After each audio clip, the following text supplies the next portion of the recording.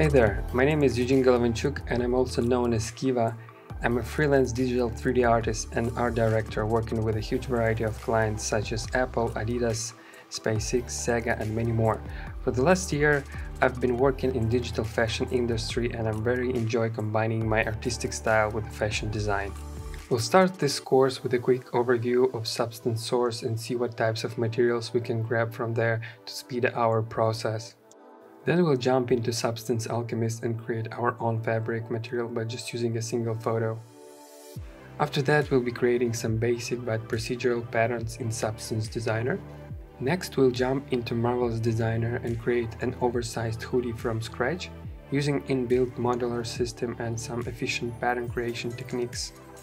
After that is done, we'll be using Substance Painter to do the final texturing of our hoodie.